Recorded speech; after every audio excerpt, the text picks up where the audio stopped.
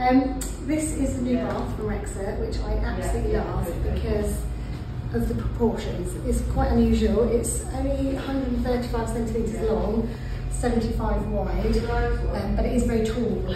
And the concept is, and if you look inside, you can see there's actually 2 levels to it. So there's a clear seating level, and then where your legs go.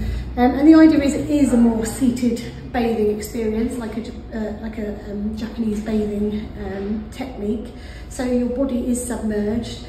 I won't get in it, but I have got in it, and you are literally up to your shoulders, so you are fully covered by water. And the idea is that allows all your organs to flow. The material is coracril, so it's very thin if you look at the edge.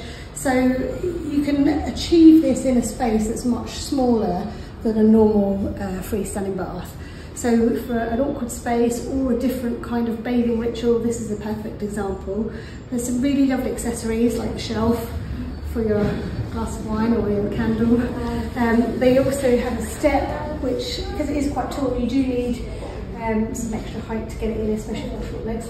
And then there's some lovely freestanding accessories, like little shelves where you can keep all your goodies when you're in the bath.